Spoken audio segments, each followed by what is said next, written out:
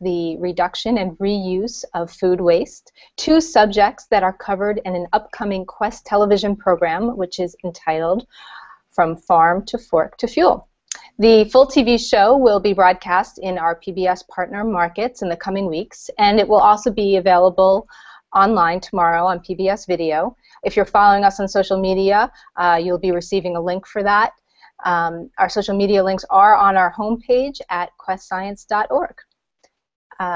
During this Hangout, we're going to invite you, the audience, to also submit questions for anyone on our panel, and you can do that via the comments field on the Google Plus event page or using the hashtag QuestFoodFuel on Facebook, Twitter, or Google Plus. Before we get into our conversation, I'll give you a little bit of background information. My name is Lisa Landers, and I am the managing editor of Quest. And before I introduce Simran Sethi, who is going to be the moderator for today's conversation, I wanted to give you a few words about Quest. We are a National Science Foundation funded multimedia project that is focused on creating content that explores the science of sustainability, with a focus on topics such as food, climate, water, energy, and biodiversity. All Quest content is produced collaboratively by 6 stations, 6 public media stations around the country who have boldly formed a partnership in order to create and distribute all of this content, which we do via web, radio, television, and educational networks. With the launch of our new television series this month, it's our pleasure to have the host of this television series program and all of our programs, Simran Sethi, who is joining us today to moderate this discussion. A little bit about Simran. She was named the Environmental Messenger by Vanity Fair and a top 10 eco-hero of the planet by the UK's Guardian.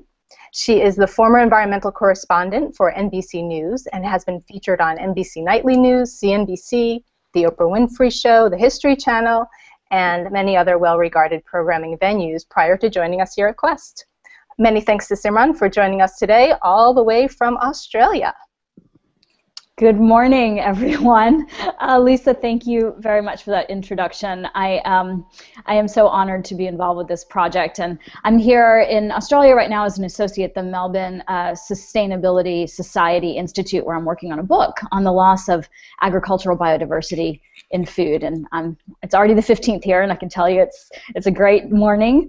And what I'm so excited about is to introduce you to the people who will be speaking with you today. The Quest project and Quest Science is a sincere effort to engage people and explore innovative and transformative ways that we can sustain ourselves and our ecosystem. And as Lisa mentioned, today we're going to focus our conversation on some of the food-related subject matter that's featured in an upcoming episode of Quest called From Farm to Fork to Fuel.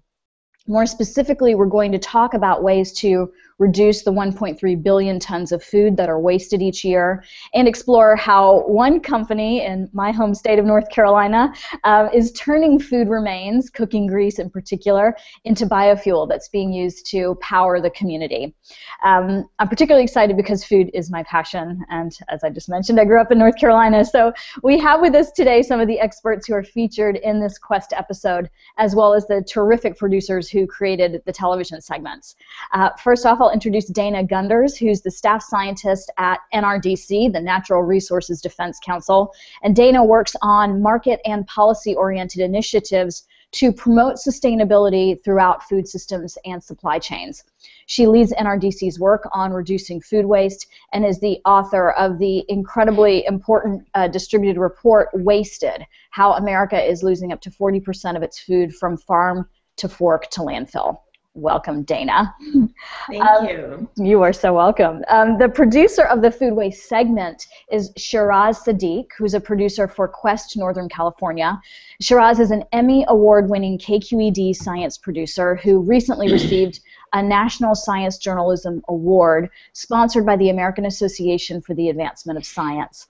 And that was for a story that he produced about the seismic retrofit of the Hetch Hetchy water delivery system that's servicing the San Francisco Bay Area. So welcome, Shiraz, and thank you. Thank you for having me here today. Next, I'd like to introduce Lyle Estill, who's the president of Piedmont Biofuels. And Piedmont Biofuels is a small renewable energy company that produces biodiesel from cooking oil in central North Carolina. He's also an author, the author of 2 books, including Biodiesel Power, The Passion, People, and Politics of the Next Renewable Fuel, and a brand new book that I'm hoping you'll tell us a bit more about. Welcome, Lyle. Thanks for having me. And finally, I'd like to introduce our Quest producer, David Huppert, who is a producer at Quest, North Carolina.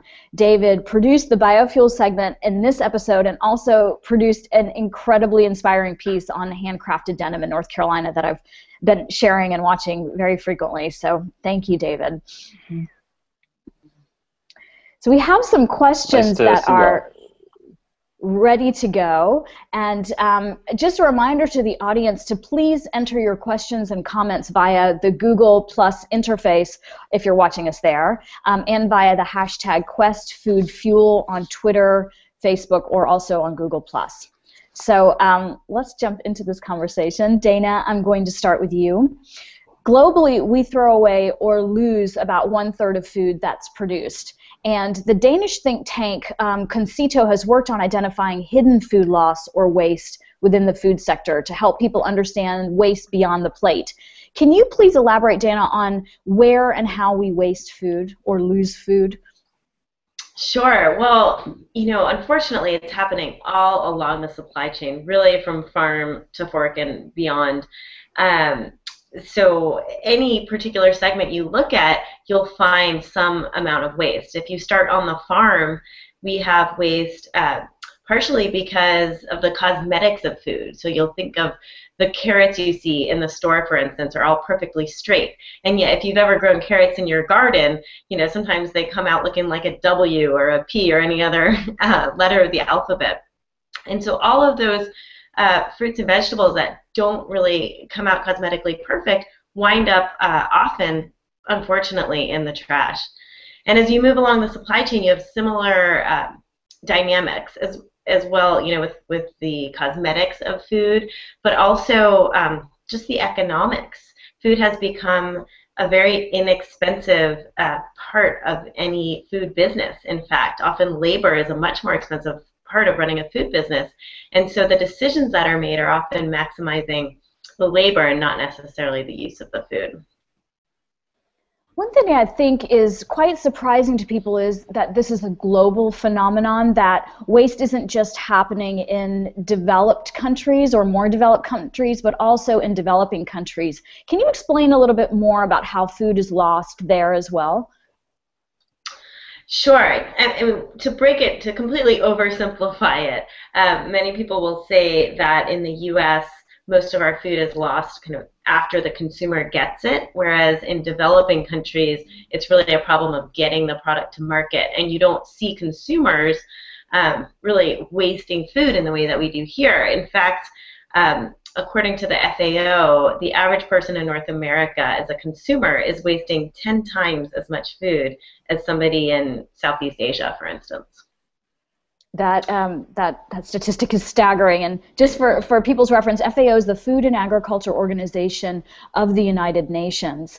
I read, Dana, in your blog post about how Americans feel about wasting food, and I'd love for you to flesh this out a little bit. You wrote that saving money seems to be the key thing on everyone's mind. Actually, your exact quote, when asked what, if anything, they regret about throwing food away, 80% of people cited wasting money, while only half felt bad that other people were hungry, and a mere 20% were worried about the waste of resources necessary to grow that food. But those embedded resources are critical. So can you talk a little bit more about some of that waste that we don't see, and also if you think this idea of wasting food and thoughts around that are shifting as as hunger becomes an issue that's more revealed in the United States, or if you see any of this shifting. Mm-hmm. Sure. Well, many people don't realize that here in the U.S., 80% of our water consumption and over half of our land area are dedicated to agriculture. It's a huge resource investment, and when we're not eating that food, really all of those resources go to waste along with it. And that's really sort of the environmental case to be made. To bring it home, back to, say, your backyard barbecue, when you throw out a hamburger, that's the equivalent of taking a 90-minute shower in terms of the amount of water that was used to produce that product. So food really is, a large resource use case, and it's not something that people have in mind when they're eating or tossing it. I do think that awareness has grown tremendously over the last few years. The problem has grown over the last, say, 30 or 40 years. In fact, we waste about 50% more now than we did in the 1970s per person.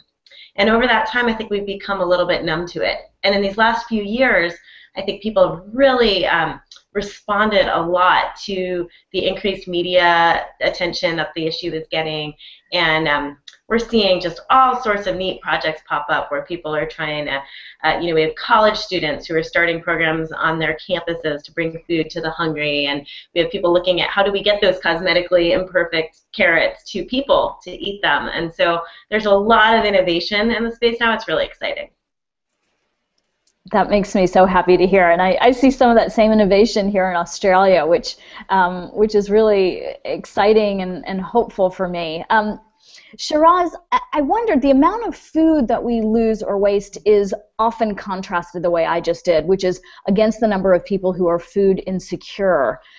I'm wondering, is there a direct connection, or have you found any research that shows, as Dana was just mentioning in terms of interesting initiatives, food being redirected to people who are hungry?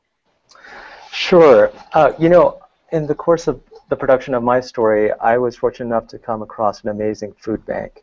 And that food bank is Second Harvest here, based in San Jose. And what it impressed on me is that I think food banks for quite some time, for many decades, have been very effective at not only feeding hungry people, but also rescuing food that perhaps would have gone to waste. So in the case of Second Harvest, when I was talking with the CEO, Kathy Jackson, she mentioned precisely that it's wonderful, for us to be able to rescue food, but again, that's more of like the secondary mission. In addition to Second Harvest, which, by the way, feeds 250,000 people every month in San Jose, I mean, it's absolutely astounding. And about 50% of the food that they give to the recipients is fresh produce.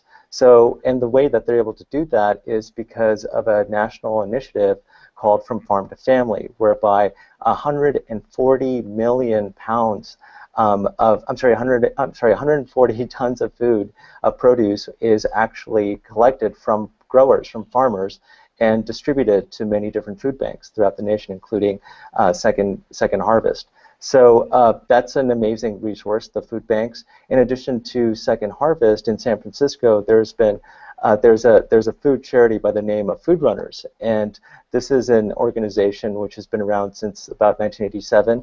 And every week they deliver tons of food to charities, and they collect that food from grocery stores and from businesses. And nowadays we also have some really amazing online initiatives and some startups. So I'm right now working on a Quest Web Extra about startups and what they're doing to curb food waste. So there's a really successful one here in the Bay Area called CropMobster, and cropmobster.com. And what's really great about CropMobster is that anyone, you don't have to be a retailer, you don't have to be a business, you can be an individual, but you go onto the site and you basically register, and then you're able to actually post alerts if you're, for example, a grocer, or if you're a farm. And you can tailor that so that, for instance, I'm going to give away 50 pounds of organic apricots, but only if you're a charity, a food relief charity. Or if you're a farmer and you just want to sell some excess surplus produce, you can do so at discount. And that's been a huge success. The really amazing thing about CropMobster is this website launched in March by Nick Papadopoulos and his partners, Joanna and Gary Cedar, and in 6 months, they have helped rescue 40 tons of food in the Bay Area, which is astounding. And they're in 9 counties.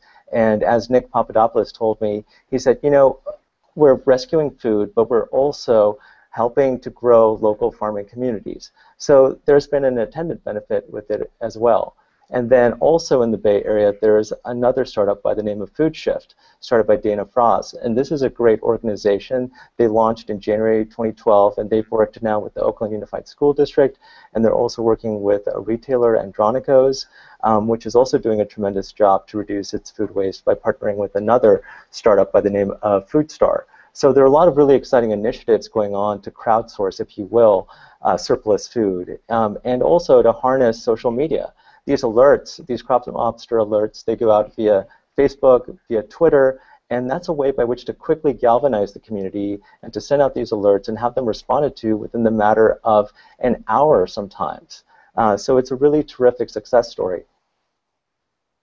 It's also really exciting to me because it's participation in the informal economy, and I think that's what I also love about the promise of social media is we're seeing different web applications or mobile applications for where people, like you said, can just say, I have this food, come and get it. And I've been looking at that particularly around urban foraging, which is really, that movement is growing a lot here in Australia, and I know is growing in the Bay Area as well. Are there any apps that you think that people should maybe consider as they're looking for some of this food that might be available for them? Well, I was mentioning, for example, Crop Lobster. So Right. I think anyone can go onto croplobster.com and register, and it's free to use Crop Lobster.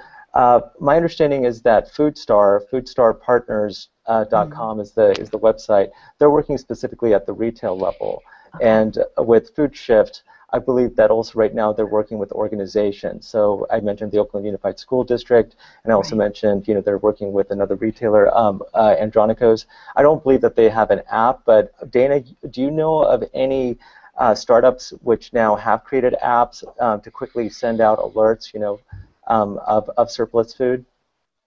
Not alerts quite in that same way, but there are, there's a website called fallenfruit.org. You mentioned urban foraging, and that's a really neat website where you can go into your community and see where there's public fruit trees that you might find fruit at.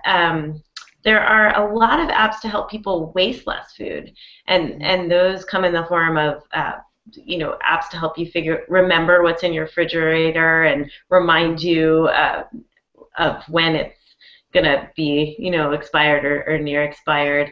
There are apps that help you figure out what to cook. So if you have a bunch of leftovers or a little of this, little of that, and you're trying to figure out what to make for dinner, you can put in the different ingredients, and it'll pop up what you might want to cook for dinner. That sounds incredibly promising, and I'm very glad to hear it, especially as I'm sitting here in Australia where about 20% of food is wasted, and along with green matter, food waste here comprises half of landfill waste and is the second largest contributor of methane, which is, of course, one of the most potent of greenhouse gas emissions that contributes to climate change. And with that, I'd like to transition over to Lyle and Piedmont Biofuels and David to talk a little bit about climate change, and that is certainly one of the reasons that we're seeking out alternative fuel sources.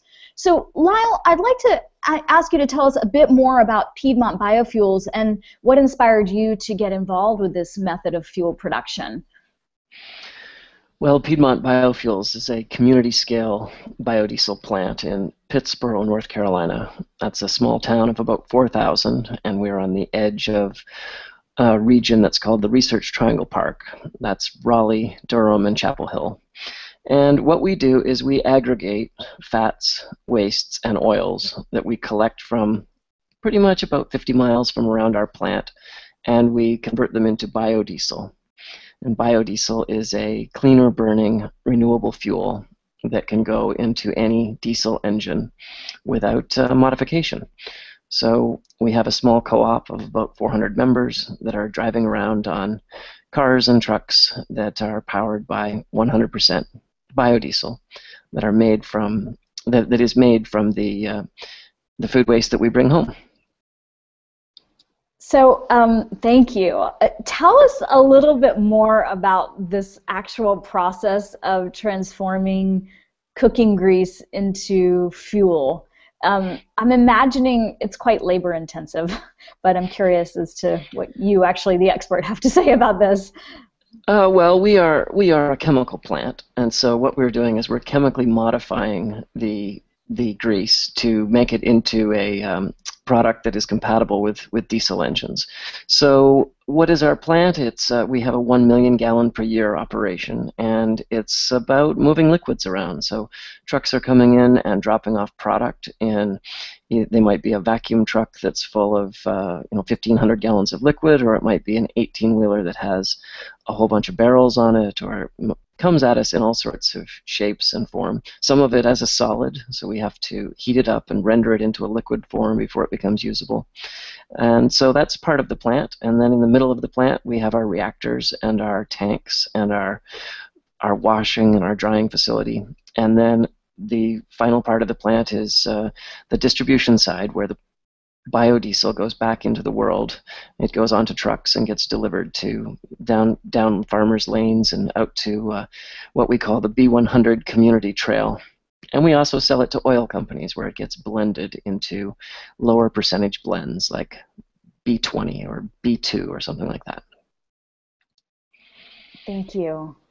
David, okay, so in your research, Lyle just said that any diesel engine can run on biodiesel. Tell me a little bit more about the consumer side of this and what you've learned, and how more people might be able to start availing of these fuels. Sure, it'd be my pleasure. First, I just want to clarify what Lyle said. It's true, they're chemical company, but they do not look like a chemical plant. It's more of like a page out of a Dr. Seuss book. In fact, it is on Lorax Lane, and you go to this, they call it the plant where they make this biodiesel, and there's a huge farm that engulfs the whole area with solar double cropping and wildlife corridors and butterfly bushes that are 3 stories high, and everything is intentionally crafted there to extract as much from the earth and give back as much as possible. And when there's a spill at their plant, no one freaks out. It's okay. It's all biodiesel and natural products that they can contain. So it is a chemical plant, but it doesn't smell like a plant, doesn't look like a plant. You'd be forgiven for thinking that it was just a bunch of hippies running around trying to power their own tractors, but in turn they actually are powering a whole community. So it's a plant and a lot more on top of that. Back to your question, though, Simran, in terms of what does it take to power your vehicle, or how do you have to modify it? I think Lyle got frustrated with me the 5th or 6th time I said, okay, I know you've said this before, that you don't have to modify this car, but just lift up the hood and show me where you modified this engine to run this B100. And he looked at me after the 5th time and said, this does not make for very good TV, because there's nothing to show you. There's no modifications here. You just put it in and go. And that was my experience with researching this piece and talking to other folks. It gets interesting because mechanics will tell you, and certain government websites will tell you, that there needs to be slight modification in certain temperatures to run B100, which is 100% biodiesel. But Lyle has educated me and pointed me to the literature that says that, in fact, manufacturers cannot void your warranty for putting biodiesel in there. That is your choice, and there's a law to protect you from that. So it's fair game to just to fill up and go. And Lisa challenged me on this as well. She has a Jetta. Sorry to call you out on it, but Lisa wanted to know, can I use this biodiesel in my TDI? And I told her, go for it, because I've seen the cars that have done it, and they have hundreds of thousands of miles on it. So it's fair game. It's you're able to use it on the consumer level without modifying your engine at all. Game on, man. Wow. I mean, I just think we all wanted to hear again that, like, we could do this. And I mean, this might seem like a naive question, but why, and I open this up to everyone, but why aren't we? What is the greatest barrier to actually getting people to use this technology? I think the greatest barrier is limited feedstocks. So when the biodiesel industry in America was born, it sort of came to us from the soybean industry. And in fact, our plant, when it opened, used virgin soybean oil. So the beans would be grown down on the coastal plain of North Carolina, shipped up to Raleigh, crushed into an oil and would come into our plant on 18-wheelers. When soybean oil became cost prohibitive as a biodiesel feedstock, we switched over to poultry fat. And we ran about 1.3 million gallons of poultry fat through our plant. When poultry fat became cost prohibitive as a biodiesel feedstock, we switched over to what we're on now, which is waste. So we're on scraps and cooking oil and fats that have already been used. And I think that is the limiting factor. I think it's probably over for virgin sources of biomass for biofuels, and that means that I think not everybody's TDI can run around on it because there just is not enough waste, fats, oils, and greases to power this big wasteful economy. That sounds like a contradiction, but I get what you're saying. There's another thing that I've heard that sounds like a bit of a contradiction, which I'd love for you to clarify, Lyle. I've been told that you purposely price biodiesel higher than the cost of petroleum. Can you elaborate? Well, we do charge more than petroleum. Well, first of all, I need to put this in context. We are very, very small. So we are a 1 million gallon per year biodiesel plant. North Carolina burns 4 million gallons worth of diesel fuel a day. You know, I had Norfolk Southern call me up the other day. They're a big railroad company over here. They also burn 4 million gallons a day. And what I told them was, you know, if I had a 1 million gallon tank, which I don't, and if I had a year's worth of work, which I don't, you know, I could run Norfolk Southern from 9 until 5, and they would need another supplier after that. So the notion of product availability, we're not really trying to displace all the petroleum in the world.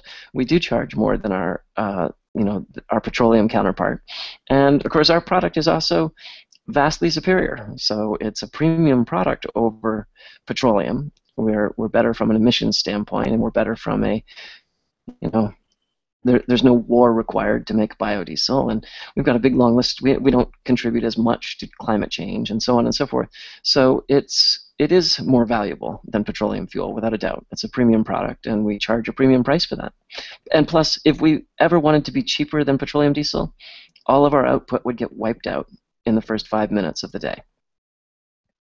Well, and I think what you're pointing to is also that we in the United States don't actually pay the full price, and what you're suggesting is like there's a lot more that goes into this, and that should be considered by the consumer as well. Subsidies really distort the price of so many things, and I think the minute you leave the United States, you recognize that the price we pay for petroleum is actually quite low and is not revealing the full cost. So thank you for clarifying. And I want to just touch on, you mentioned small. Tell us a little bit more about, you're on a book tour right now. Tell us a little bit more about your book and the message that you're bringing to people. So this is my 4th book, and it's called Small Stories, Big Changes, Agents of Change on the Front Lines of Sustainability. And it's an anthology. It has 14 different chapters by 14 different activists, and some of them have been pioneers in wind, some of them have been pioneers in green building, etc. And it's a collection of stories that we're out running around doing these sort of salon discussions with people, and it's quite interesting. I would say it's largely a book about activism, and it's been a lot of fun.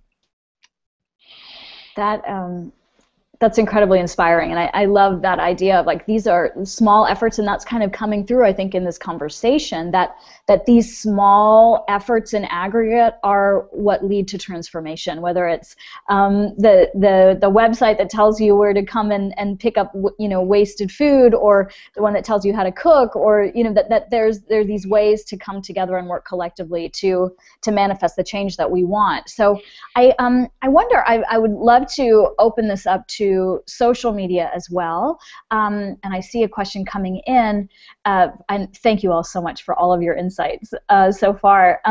The question is, is it true that a gallon of biofuel does not get as many miles per gallon as a gallon of unleaded gas? So I'm guessing this is for David or Lyle. So the energy density is what determines your miles per gallon, and the energy density of a gallon of biodiesel is about the same as the energy density as a gallon of petroleum diesel. So in the case of diesel, you're going to go about the same distance on a gallon of fuel. That is not true for ethanol. So ethanol is a replacement for gasoline, and a gallon of ethanol has lower BTUs, or lower energy density, and so you will see your mileage taking a hit if you're replacing gasoline with ethanol. Does that make sense? There are two different kinds of biofuels. Biodiesel, you're fine. Ethanol, you're going to see your mileage drop. Thank you. Thank you for clarifying that. To that point, one of the things that we're certainly seeing is, again, as a response to feeding a hungry planet, is looking toward waste as a primary source of biofuel, Lyle, as you were mentioning, rather than using virgin lands or cropland to grow fuel. Do you see, David, in your research, an increase in that happening? Are there other examples that you can point to that are similar to what you see happening with Lyle and his organization?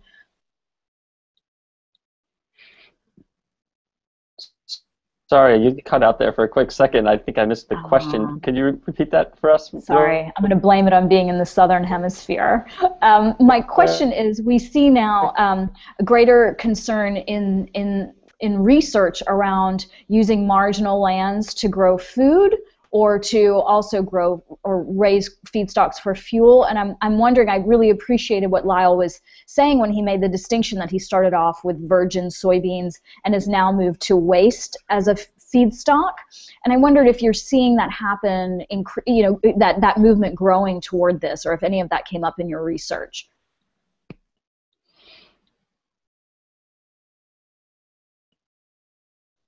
Are you able to pick any of that up, I think Dave? I caught enough of the question to sort of weigh in here, so if I'm taking it in a direction.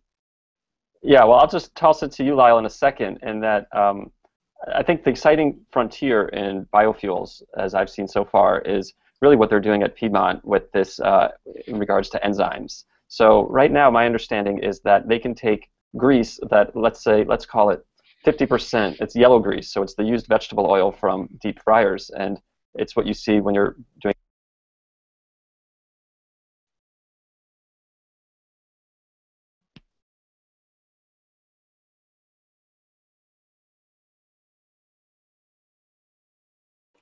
Hey, I'm going to jump in because we're all having trouble hearing you, David, and you've suddenly gotten totally pixelated. So we're going to cut you off, maybe come back to you and go to Lyle just to pick up where you've left off. Sorry about that. So I didn't get all of that, but he was talking about the enzymatic catalysis that we developed, and the concept of using enzymes is in part to allow us to use crummier and crummier feedstocks. So right now, when we're collecting oil from the back of a restaurant, or when we're buying waste from, say, a makeup company, or perhaps we're buying the dregs from a nutraceutical company, we're constantly trying to procure product that is low in free fatty acids. And that's where the biodiesel industry is today. We're pretty much limited to what we would call the good stuff. But if you look at fats, oils, and greases on a spectrum, you'll find that there are a lot of products like trap grease that's already gone down the drain, or fats, oils, and greases out of the sewer system, or there's a wide variety of greases that the biodiesel industry does not avail itself of now. And so part of our work with enzymatic catalysis is to try to let us get at that supply. And again, waste is a human invention. The only thing that makes waste is that you can't sell it for something, right? When something costs you to get rid of it, it is a waste, and the minute someone gives you a penny for it, it becomes a commodity. So today, we do have a lot of waste fats, oils, and greases, and I would say that 10 years from now, those will all be commoditized, and they will all be getting used up and deployed. We've been making biodiesel now at Piedmont since 2002, and we've certainly seen that happen in our region. We used to go to a restaurant and knock on the front door, and they'd say, "Help yourself, take as much as you want. Come back and get some more, weirdo."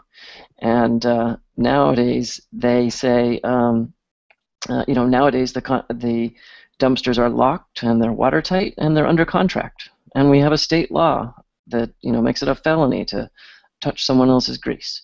So I would say that the same trajectory will happen to crummier fats, oils, and greases in the future. Thank you. We have another question coming in, and this is for Dana and Shiraz. The question is, what are the top ways an individual can contribute to stopping food waste? I can take that. Well, there's so much we can be doing, and it of course starts in our own kitchens, actually really in the grocery store, because we commit ourselves to the food that we have in the grocery store, and then we go about our weeks, and sometimes they go as planned, but often they don't. And I think many of us get to the grocery store and a little bit unrealistic about what we are actually going to consume that week. So I think planning for actual meals before you go to the grocery store, sticking to a list, those are great habits to get used to that really can lead to less waste. Also being creative in our kitchens and trying to use up what we have with whatever concoction we can come up as well. And buying those slightly cosmetically off products can really send a signal. You know, an apple that may have a little scar on it or something like that. When we as consumers are willing to buy those, then the stores will be willing to sell them, and that will lead to less waste upstream. The last thing I'll say is that we can all use our freezers much better. I feel like our freezers are vastly underutilized, and we should be making better use of those. I'd love to just jump in for a quick moment. I think Shiraz all would jump in. Go ahead.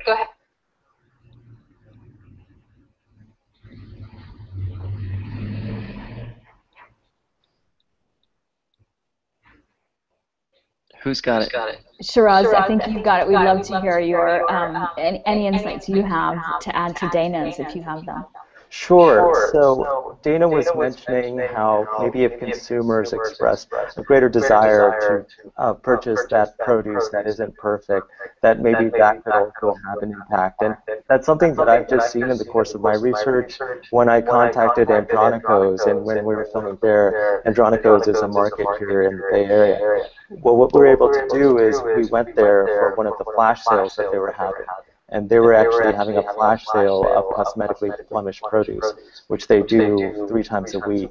And they send out that blast about that flash sale via Facebook and via an email alert. So I think, you know, the more people express interest for buying that nutritious and slightly blemished produce, I think that would have an impact. And I think also better understanding what those use by, best before, and sell by dates mean on packaging, that could have a huge impact, because that was one of the things that was most illuminating to me, is the understanding that those dates really have nothing to do with food safety. They're really about food quality.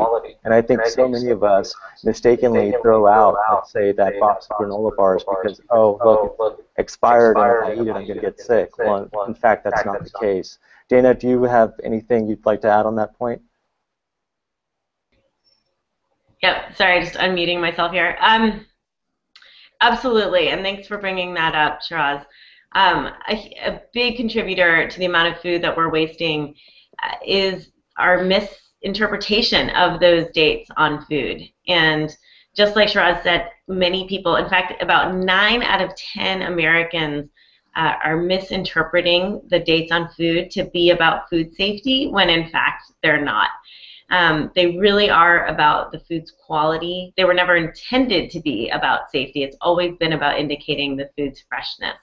And so, you know, just trying, I think it's really hard for people to hear that because many people have kind of lived their whole lives throwing the yogurt out right on the date. But in fact, the yogurt can be good several weeks after that date, as long, and much more important to the food safety is really keeping it and storing it properly. So making sure that it's cold and refrigerated for those products that need to be refrigerated, and then making sure that you don't go on 3 other errands after you go to the grocery store and let everything sit in a hot car. That's much more important to safety and freshness, actually, than the dates themselves. I think what you're saying is, like, use your senses. I mean, we can smell things and look at them and make some pretty good estimates ourselves. It's true, yep. You'll smell or taste that things are bad long before they would make you sick. Thanks. As someone who smelled my milk this morning. We have another question coming in on social media, and this is for Lyle. Lyle, what does Piedmont Biofuels pay for a gallon of waste grease? Okay, so it depends on the quality. So if we can get low free fatty acids, that's more valuable to us than product that has been degraded.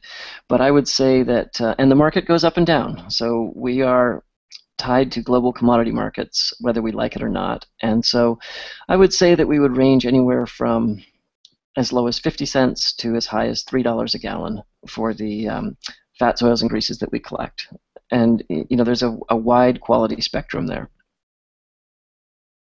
That's you bring up, Lyle, such an important point that in this kind of era of globalization that a lot of these decisions are made outside of our communities. And I wonder if, I would love to hear from all of the panelists what you think about sort of how a move toward local can improve the areas that you're working on. So in regards to food waste or fuel distribution or fuel usage, if there's anything to kind of looking to more local solutions. I can try that one if you want. Or go ahead, Dana, if you want. Sure. Well, from a food waste perspective, I think local has a lot to offer for improvements, and likely already is. I mean, starting with what we've been talking about around cosmetic imperfections, when you go to the farmer's market, people have a much higher tolerance for cosmetically imperfect fruit, and therefore farmers are able to sell that much more of what they grow because of it. I also think the direct relationships that form in a local economy really allow for people to absorb surplus, and crop mobster that Shiraz was mentioning before is a good example of that. That would not work on a national scale unless you had refrigerated trucks and things like that, but on a local scale, you're really able to post, hey, I have 3 cartons of extra tomatoes, does anybody want them? And certainly I'm sure there are plenty of takers for most of those options, and something that really can only work on a smaller scale. Shiraz, is there anything you'd like to add to that? I completely concur with Dana. I think it was amazing just to see the initiatives which are happening at a local level, and also with local retailers. So I mentioned Andronicos, but there's also By Right Market here in San Francisco, and they have been working with Crop Mobster. In fact, Nick Papadopoulos, his farm, he's one of the co-founders of Crop Mobster. He has a local farm, and that farm is one of the suppliers for By Right's amazing produce. So I think it's wonderful when you can find some synergies at the local level between the retailer and the grower, and when you have also a community of some really tech-savvy people. And it also helps that we're here in in Silicon Valley. Silicon Valley is not far from San Francisco, and that's a hub of innovation. And it's nice that that innovation is now continuing when it comes to trying to take a bite out of food waste. Thank you. I know it was a bit of a clunky question, but David, you've done a lot of beautiful work on local initiatives, and I wonder, do you think there's anything to the local model when it comes to fuel procurement as well? Well, sure. I think that it's a good question, and at the end of the day, you're going to have to pay a premium if you want to support local, at least until it ramps up to a point where local can compete. But a lot of people are price shopping for the cheapest way, or the cheapest fuel, or the cheapest food, or the cheapest whatever. And if it's important to you to support a local community, then you have to actually put your money where your mouth is. You have to walk the walk. And at a certain level, the prices should be competitive. But we talked earlier about some of the subsidies that big industry gets, agriculture and fuel and so on. So it's really hard for the little farmer, the little producer to compete with that. So as a member of a community, you have to ask yourself some serious soul-searching questions. Do I believe in this? And if so, how much am I willing to pay for it? We all like driving by farms on our way somewhere instead of whatever else. But those are people that live on those farms, and to pay lip service doesn't quite do it. And I'm not trying to preach here, because I'm certainly guilty of going even to the supermarket and the co-op and everything and not buying everything local. Lyle's an inspiration for that. I mean, Lyle, are you still on your 100-mile diet? You still rocking that out when you're in Pittsburgh? But even Lyle, at a book reading the other day, said something that was really sort of grounding. And I remember you were reading from this book, and then you held out your cell phone and you said, I can't live without this. This is my lifeline for my business. So we all make concessions. So on balance, I think we just have to really be honest with ourselves. And if we want this type of community, then we have to support it and put our money down towards it. And there's so many opportunities, as you've heard on this panel, to do that. So we just have to make choices that we're comfortable with and that we can afford. And the more people do that, the more buy-in we have, the cheaper it'll get, and the economies of scale will start to work in our favor. And you're speaking to like the most important, I think, part of this, which is relationships. So I want to just, in that theme, take the opportunity to see if any of you on the panel have questions for any of your fellow panelists. Sure. For, I think, Dana, Natural Resources Defense Council has sort of had a national policy of being anti-biofuels, and my understanding is that that policy is under review because of the Roundtable on Sustainable Biomaterials out of Switzerland. Do you know anything about that, or have you been following that at all? I know that the Sierra Club seems to have budged. What about NRDC? Yikes, I'm severely unqualified to speak about that. Sorry. I know we certainly have been really fighting against the first generation, ethanol, corn ethanol generation of biofuels, and that's something that I don't think we would change our views on, because it's really led to higher corn prices, which have led to conserved lands being ripped out and things like that. So I think that's something that we believe fairly strongly on. Second generation biofuels, I mean, I think what you're doing sounds fantastic, and that's certainly not a place where we would tend to be opposed to. One of the things I get concerned about, another destination for wasted food that's really kind of hot and new and building now is anaerobic digestion. It's not for fuels, it's really for energy production, like for electricity. But in the UK, they've kind of overbuilt their infrastructure for that, and they now are growing crops just to put them into their anaerobic digesters, where they originally saw it as an option to absorb and sort of divert their food waste from landfills and make good use of it. And so I think we need to be careful about just designing things to be sized appropriately, so that we're not spending a lot of capital investing in things, in kind of monsters that we need to feed in ways that may not be the most efficient to feed them in the future. And so that's kind of where we, from the big picture, we get hesitant. But for things that are truly waste, I think it's a fantastic thing to take that product, take it out of a landfill, get the energy out of it, and then for some of these technologies, even once the energy has been taken out of it, you can even still capture the nutrients and use them on farms. I mean, I think scale is the deal, without a doubt. And so in our view, the next 100 million gallons of fuel should not come from a 100 million gallon plant in the harbor, but rather should come from 100 little plants like ours that are distributed and located on waste streams. I'd be thrilled to see that. I have a question for Lyle and David. I'm curious to know if, I'm sorry. Just ask Dana to, no, Dana. Please go ahead. Sorry, this is Shiraz here. I have a question for Lyle and David. I'm curious to know if you, how Europe and Canada, other parts of the world are doing with respect to biofuel usage.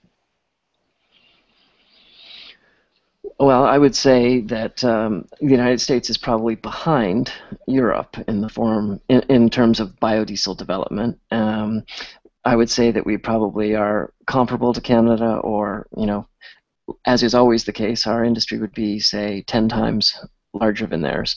But I would say that, there are community-scale biodiesel projects all over Canada and the United States. But in aggregate, they're small in terms of their contribution to North America's energy mix. Lyle, can you elaborate? Sorry, Lyle, one of the things that we talked about was that a lot of the biofuel plants go offline very quickly because they can't get over that hump of trying to make it work after about 7 or so years, right? Well, how do you think you guys were able to sustain that first wave and not go offline like you've seen so many other great initiatives, unfortunately, haven't been able to sustain themselves for that crucial startup period? Yeah, there's no doubt that the history of the American biodiesel industry is littered with lots of dead bodies, and lots of projects get built and never get turned on, and lots of projects get shuttered or sold for scrap. So it has not been a good place for investment over the past decade, and it's been a very tough space. The thing we have to realize is that we're not inoculated from global commodity markets, and we are we're also at the whim of the policy layer. So energy pricing is a function of policy. This country still doesn't have an energy policy, and so we are kind of bumbling along not knowing where we want biodiesel in our energy mix. So one year you get $1, and the next year you don't. And so plants open and plants close. Projects get built and people go bankrupt. And it's sort of been like that. We have a pretty good policy on petroleum, right? We've got, we'll go fight wars to make sure that we get it cheaply, but we don't have anything of the kind for biodiesel.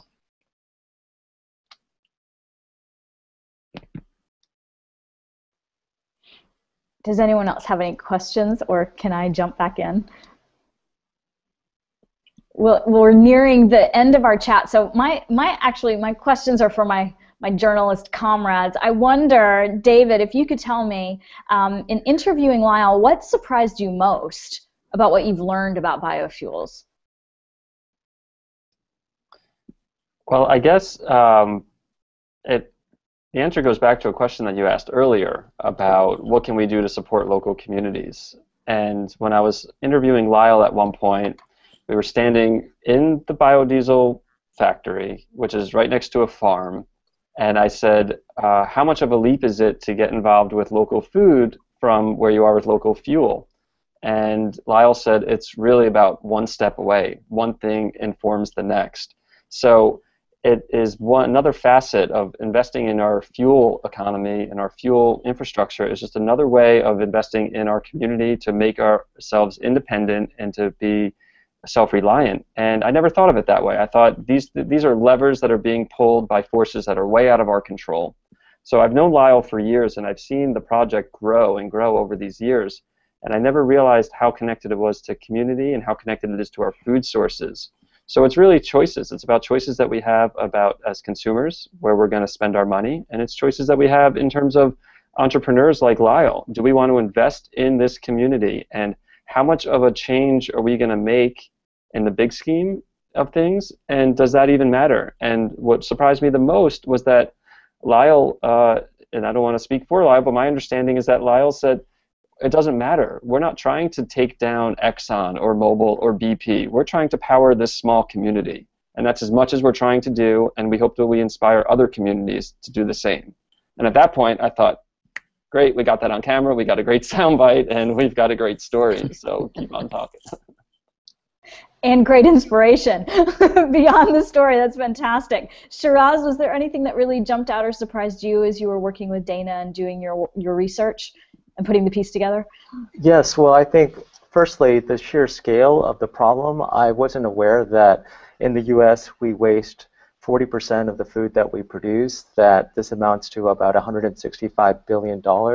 And also, equally as sobering, if not more so, that more than 50% of the produce that we grow goes to waste, mainly because it doesn't meet exacting standards of size or aesthetics. That produce might be cosmetically blemished. So I think that was really sobering. And the other thing which I thought was also really interesting is learning that, for food waste, we all have a stake. It's an issue that cuts across ethnic lines, along political lines, And the other really great thing about food waste is that it's a problem that, again, everyone can get around. So when we have these stores which are selling cosmetically blemished produce, they're not just doing it out of the goodness of their hearts. There is some money that they're making, and I think the proof is in the pudding. They're selling that produce at like 80% off, and people are showing up and they're buying it. So that creates a win-win scenario. So I think it was really wonderful to find out that, okay, it's a huge problem, but there are some novel efforts currently underway to tackle the immensity of this problem. And I also just wanted to rectify something I said earlier when I was talking about this national program from farm to family, whereby California growers and other growers, farmers throughout the U.S. are giving some of that cosmetically blemished produce to the food banks. It's 140 million pounds. So I just wanted to clarify that. I think I might have stumbled over that statistic. Thank you so much. This has been such an inspiring conversation. Lisa, I turn it back to you, but I'm so happy for what I've learned and what you've shared, and feeling agency, like we all have a role to play in making the system better. So thanks. Thanks from Melbourne, Australia. Thank you, Simran, and thanks to everybody. This was a wonderful, lively conversation. I learned a lot. I hope everybody else did too. Again, I want to reiterate that you can learn more about Piedmont Biofuels and take a tour, go behind the scenes at Lyle's plant. You can learn more about food waste with Dana as she tours a dump site filled with food that seems like could have been eaten, as part of our television show, From Farm to Fork to Fuel, which also includes another segment which is about actually cultivating food on a local level in inner city Milwaukee. So it's a really great mix of shows. We hope you'll tune in. Once again, that show is available, or will be available tomorrow at PBS Video. You'll get a link to that if you are following us on social media. You can sign up to follow us on social media by checking out our website, questscience.org, and we hope you will come and look at these stories, look at these videos, and take a look at some of the other stories that are coming through right now on our site. So thank you again, and to all of our panelists, and to all of those of you who are out there in the audience. I hope you've enjoyed it as much as I have. Thanks for having me.